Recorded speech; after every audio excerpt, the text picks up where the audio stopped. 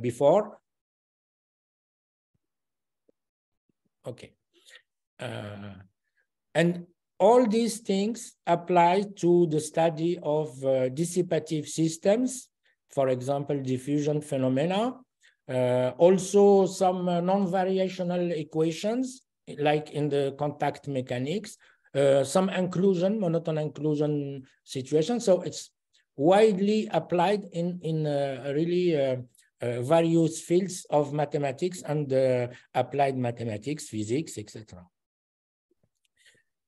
Okay, now in 2012, Wolfgang Arendt and Elst studied or identified a kind of structure which is similar to this gradient system. They called it G gradient by studying a problem of Dirichlet to Neumann map. And this study was deepened and followed by Ralph Scheel, Daniel Auer, and James Kennedy in 1215. And this structure is very promising to deal with problems, like I said, which are degenerate parabolic equations, for example. So let H be a Hilbert space. And now let G be a map from V to H, which is not injective and even not bounded. So in the standard case of gradient system, G is the median of V in H. Here, G is a map which is quite general. Then you can define, I want to hide a part of my screen because I don't see, okay. So you can define a G subgradient, which is a subdifferential here that I denote with G of phi. Phi is the energy from V into R bar. And this subdifferential is the set of couples UF in H times H, such that there exists U hat in the domain of phi with G of U hat equal U. And the Gatto differential of phi is given by F. So here in this case, it's not, the phi is not necessarily Gatto differentiable, but when it is the case, you have this definition, which is the classical definition of the Gatto differential. And what you can see here is that what comes into play is the existence of two spaces. The space V of the energy space, let's say, and the space H where the dynamic will take place. So this is the difference, the main difference with the standard gradient theory. You have two spaces which comes into play. And by this definition of the G subgradient, from the definition, since phi is convex, Lauer semi-continuous, and Gatto differentiable, you can prove that this G subdifferential is in fact maximal cyclically monotone, which means monotone in fact, operator.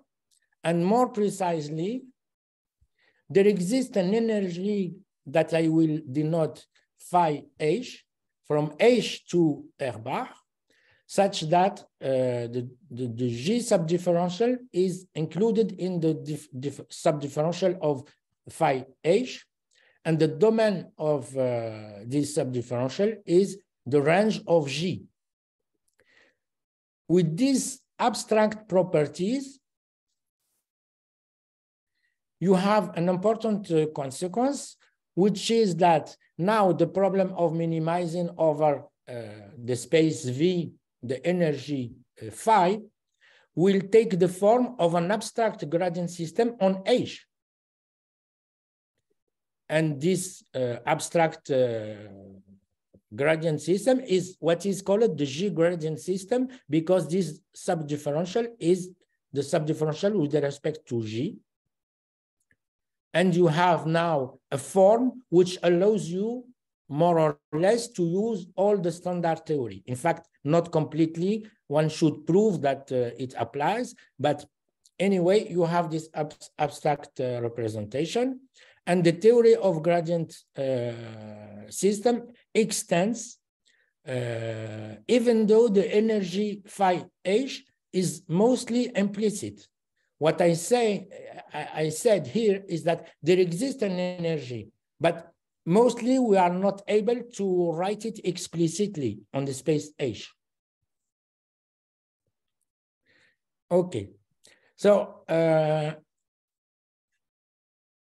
instead of expanding how to obtain these results, which can be found notably in the paper by Ralph, Daniel Auer, and Kennedy, I will show you how it works now and why it is important to identify such structure when you want to solve an evolution problem. So the illustration is on electroporation problem. This problem occurs in cell biology. So you have cell, which is a medium, which is divided into two parts. Inside the cell, which is a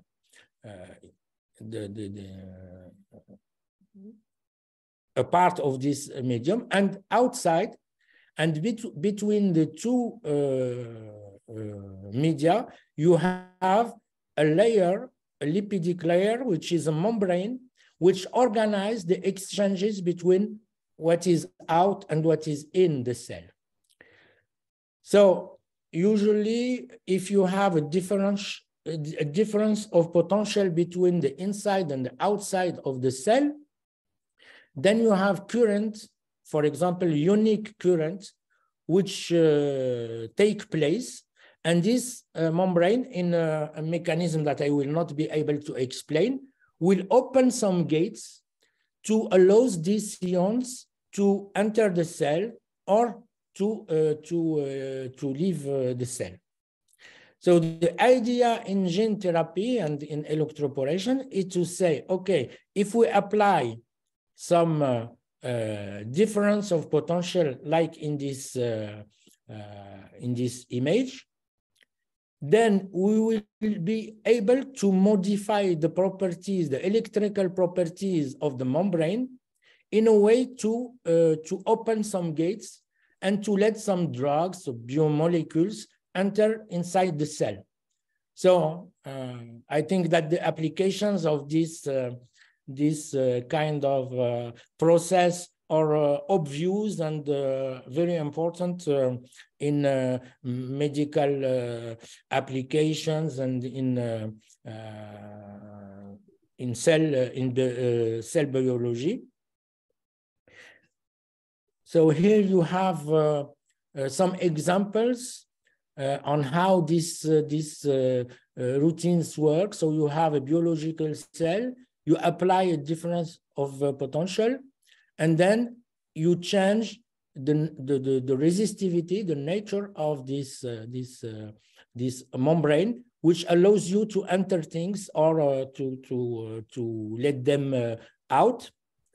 And even there are other applications where you can kill completely the cell. One can think about cancers and applications like this. Okay, so there are a lot of practical and important applications to this theory, to this practice. Now, what is the mathematical translation of this process? So a phenomenological model was written very early by assuming a special geometry of the cell, applying this difference of potential and trying to deduce how things works. And in 1999, De Bruyn and Krasowska in several papers proposed the model.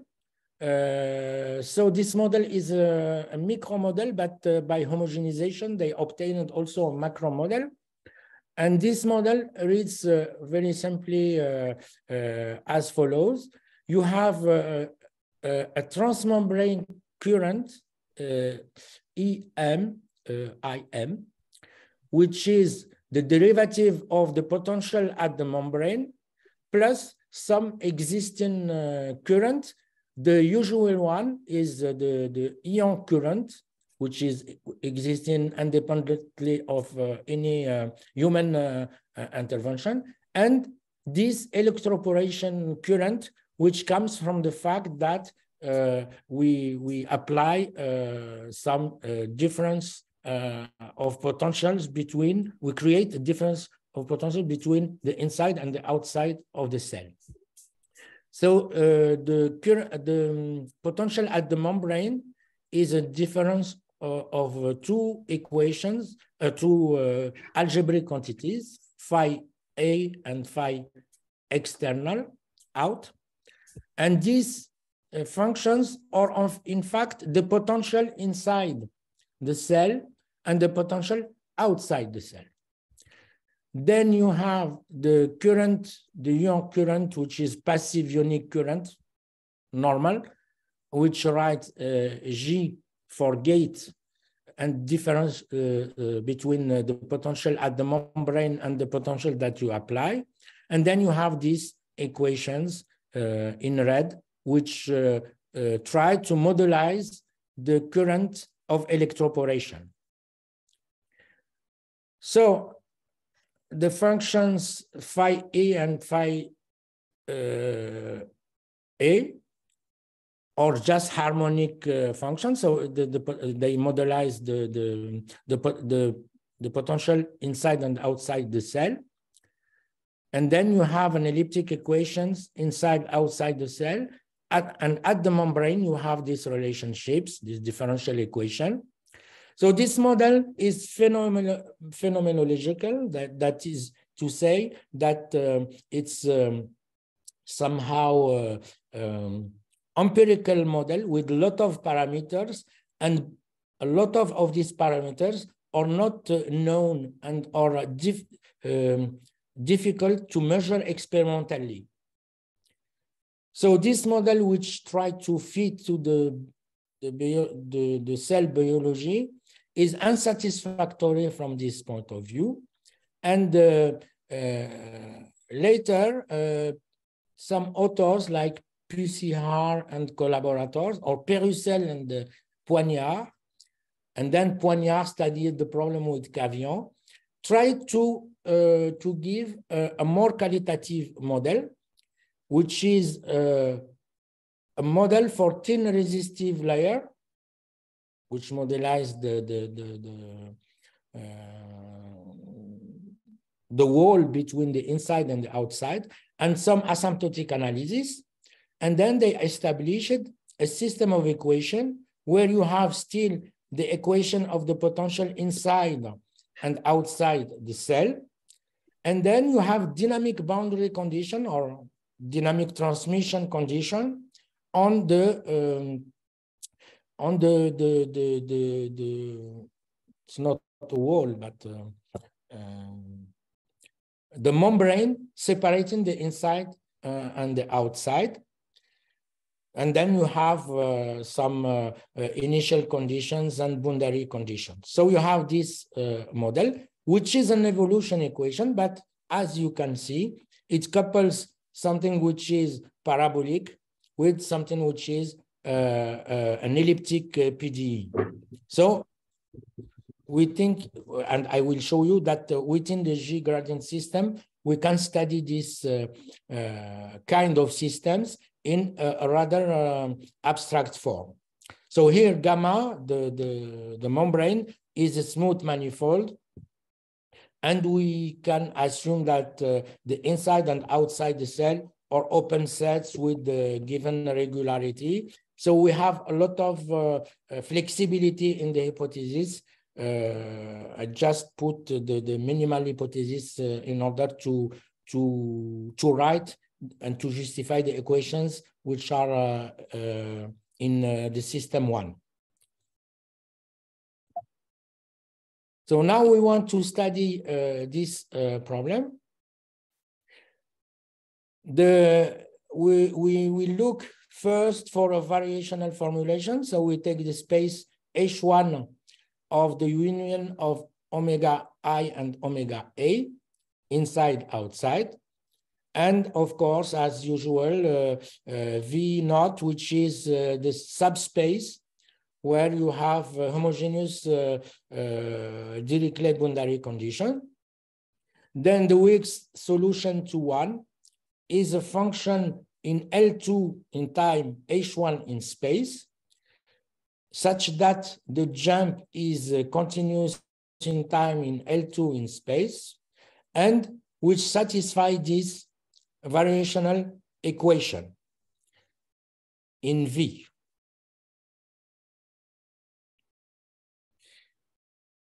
I define the energy phi of U, which is just the energy associated to this equation. Namely, this equation is the Euler-Lagrange, the Euler relation associated to the minimization problem of this energy.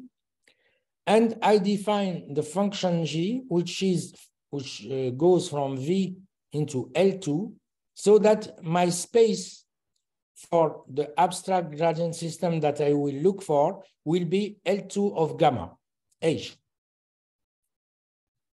Now, we compute the G subgradient in this particular case. So it's the set of couples WF in L2 times L2, such that there exists U in H1 of the union of the two subdomains, satisfying the boundary conditions. And W is the jump of U at gamma. And for every V in H1, you have this, equality, which is just the Gateau differential of the energy phi. Now we have a lemma, which is quite straightforward. WF is in a subgradient dg of phi, and W is equal jump of U, if and only if U is a weak solution to the stationary problem of 1. So this comes only from the definition of the G subgradient and the definition of the variational solution. But this is the key result to obtain the abstract form of the G gradient system. So if phi is C1, quasi-convex and quasi-coercive, which means that this energy shifted by omega, like in this line, is convex and coercive, then you can prove that the G gradient of phi is maximal quasi-monotone on L2 gamma. And then the problem 1, which couples an elliptic equation and a parabolic equation on gamma, is equivalent to an abstract gradient system on H, so in gamma, which takes this form. And from what I explained in the previous slides, once you have this form, you have already all tools for a qualitative analysis of the system. So you have these two theorems. The first one gives you the existence of solution and regularity of solution of the G gradient system, which is the abstract one, set on L2 of gamma. And the second theorem tell you that this is equivalent to have weak solutions for the initial problem given by the system 1. So there is a little step to go from theorem 1 to theorem 2, but it's the difficult part of the work is just to prove the theorem 1, which fit under the G gradient theory. Once you have this result, you can prove the theorem 2 just by playing with the shifted energy and by observing that the G gradient of the shifted energy is in fact a shifted G gradient. So with this, you can prove the existence and uniqueness of solution and obtain the regularity, at least the usual regularity for such problems. So all the qualitative analysis takes only few lines to be established.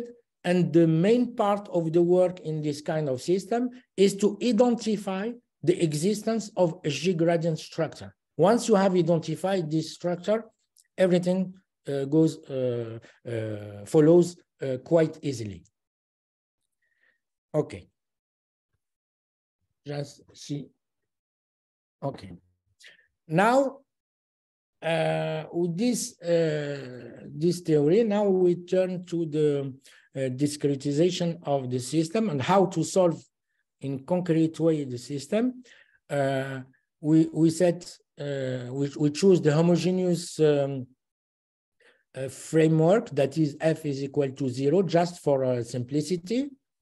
And of course, once you have a gradient system, one can try to discretize in time. Like this is an implicit discretization, implicit Euler equation. And you want to solve this. If you can solve this, remember for the problem 1, it is set in the entire domain. Let's say we are in R3, you are in R3, but this equation takes place in R2 because you are just on gamma. So you have a reduction of dimension. However, it's not that easy because this subdifferential is computed by means of an implicit energy. So another way to write this is to just use Moro-Ushida approximation, and you are looking for Z at the time n+1 as argmin of this implicit energy plus this regularization a la Moro-Ushida.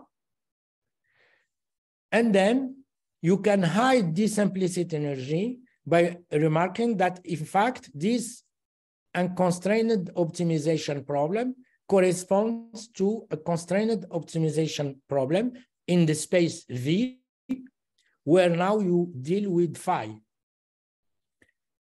Okay. And you can go further by just write under the form 4 this minimization problem. So this is only one way to solve the problem. It's not the only way, but it's quite natural for gradient system to look for this kind of problems to solve.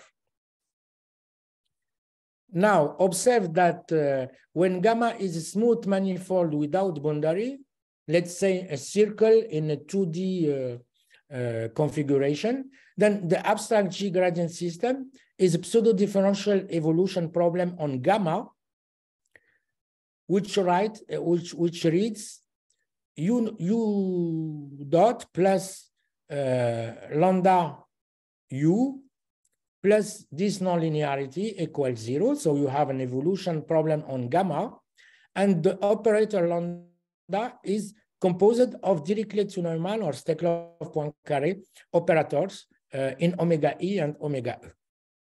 So you can, in this particular case, solve this system by by determining the Steklov-Poincaré map.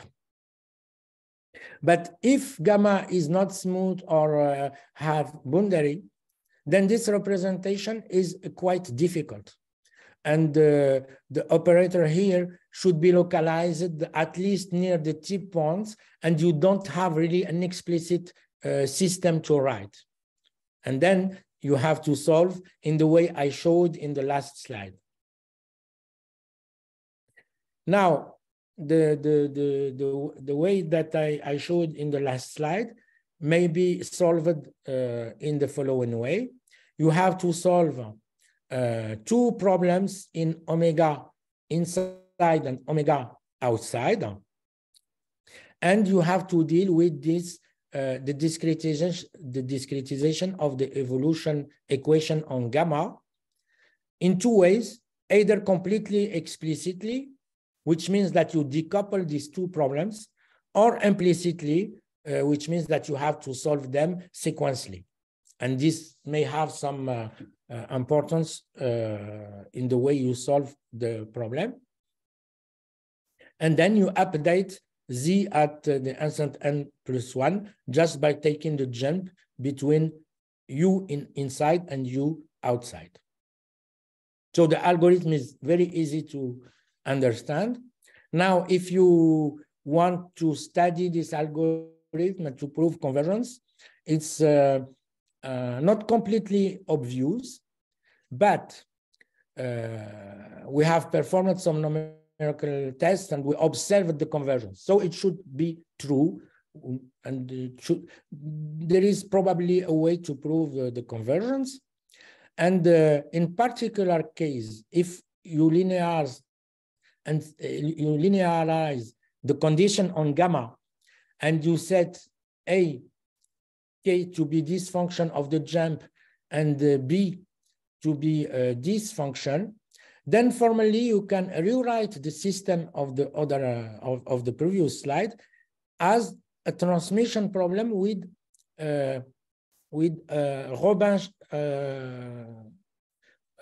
Robin boundary condition. And this algorithm, which is a particular case of the one I explained before, is a slight generalization of a convergent Robin-Schwarz algorithm studied by Pierre-Louis Lyons in '88. So for this approach, for example, we can prove the convergence of the algorithm. And as I said, for efficiency, for numerical computing purpose, one can decouple 5 and 6, which might be solved in parallel. So I will not speak about exploiting the exponential formula, because as I tell you, if gamma is a smooth manifold, if you can reduce the problem to an evolution on gamma with more or less explicit operators, then you can also solve this way by the exponential formula and let's say rational approximation of the exponential. So there are a lot of approaches to prove to perform the computations. Okay, now I show you some numerical experiences. The first one is we call this slamming door. That is to say that the membrane is considered as a slamming door, and this corresponds to this choice of the potential. What we have on the left is the current inside, and in this annulus, it's the current outside. And when you fit together the two, you obtain this type of solution. So you have a transition at the membrane. The second example is taken from the work of Cavillon and Poignard, who used a sliding door by this hyperbolic tangent as a gate law.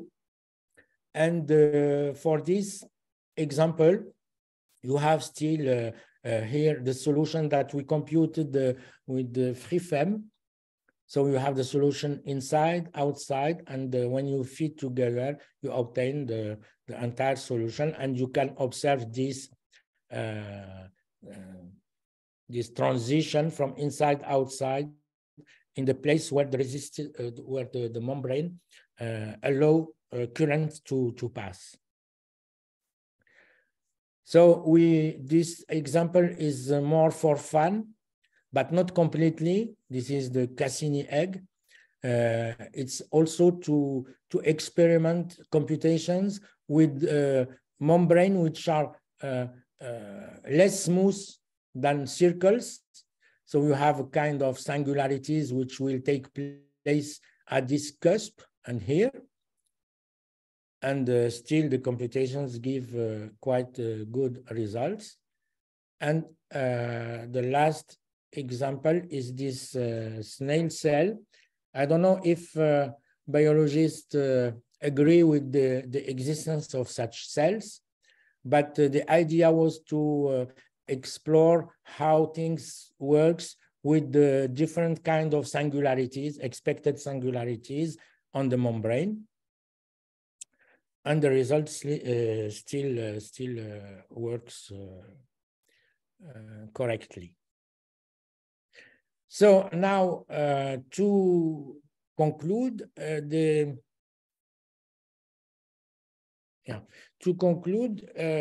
just I illustrate this G gradient with the choice of, let's say, more or less simple degenerate parabolic equation. But there are a lot of possible generalization which fit under this abstract theory. For example, the choices of the nonlinearity S. One may choose S as a sum of two functions, S0 plus S1, where the S1 is globally Lipschitz and S0 is non-increasing or monotonic function. So in this case, you don't have necessarily the Gato differentiability of phi, but the first definition of the G subdifferential still apply, and all the theory works well. You can replace the Laplacian inside by a nonlinear equation, such as pre-Laplacian diffusion, and you can play also with the geometry of gamma. Otherwise,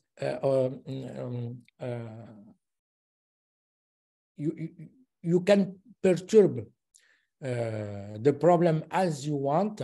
If you identify the G structure, the G gradient structure, then all these things will work correctly.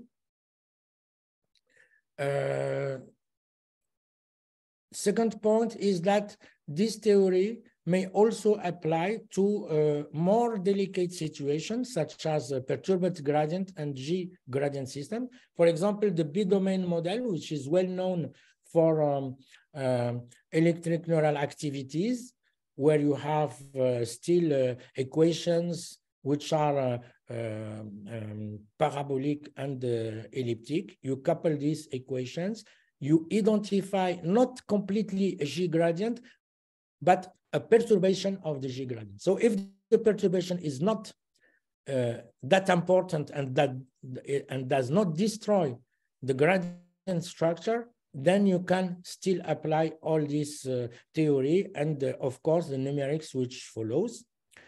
And in this field, there are a lot of both theoretical and numerical analysis and new applications to be considered.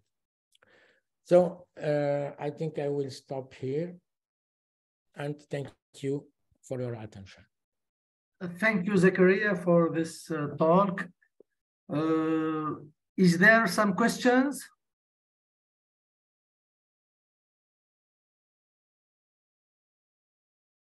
No questions?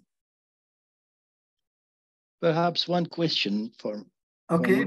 Yes. It is a general question. You have a Laplacian equation in each domain, and you are an equation, in fact, set on the boundary. Is it possible to use boundary element method, an integral equation, to reduce the problem to a problem set entirely on the boundary? Yeah, I'm not specialist of boundary element method, but I think that it applies, particularly if the membrane is smooth and closed. Then you can probably use this reduction because you have the gradient, the G gradient on gamma, and then you can choose any way to discretize it, boundary element or something else.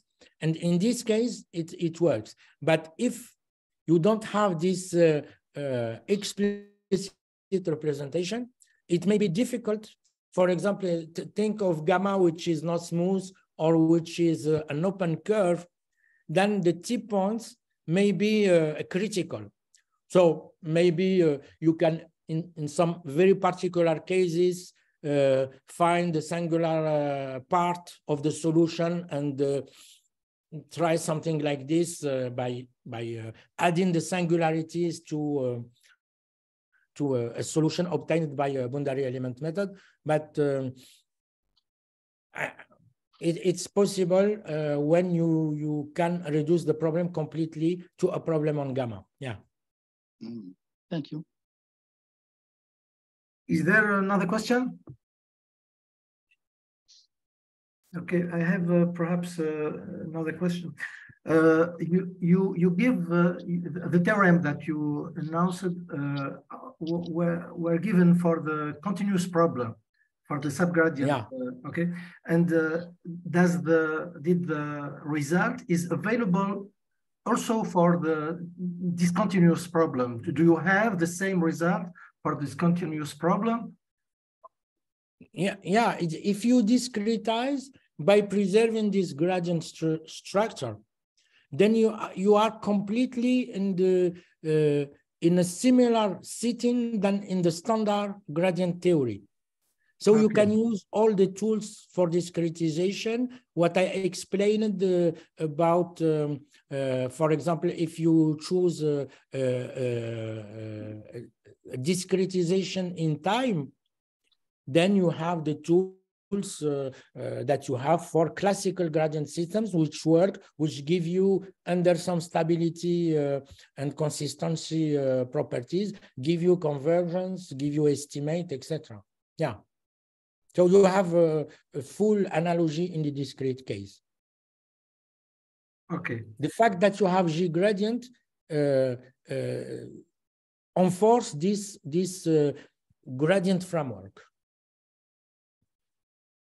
Okay, then by discretization, you mean just the discretization in time, not in space? Both. It depends. For example, if you see these problems 5 and 6, and you want to study the convergence and things like this, as it is, it's difficult because the nonlinearity is maybe difficult to handle. But if you approximate this equation as I explained here, then you can prove the convergence of the algorithm. And you can even have a rate of convergence by using more or less the same arguments used by Lyons in 88. So. Okay. Okay, thank you. Is there other questions, please?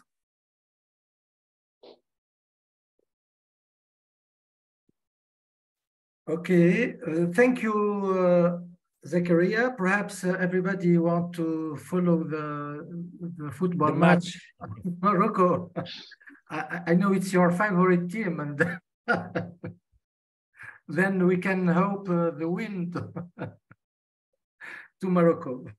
Thank you, everybody, to follow this this new seminar, and I hope see you again in new conferences. Thank you, Zakaria, for accepting our invitation. Thank you, Nabil, and thank you all for your talk, for being here. Thank you very much. Merci, merci, Zakaria.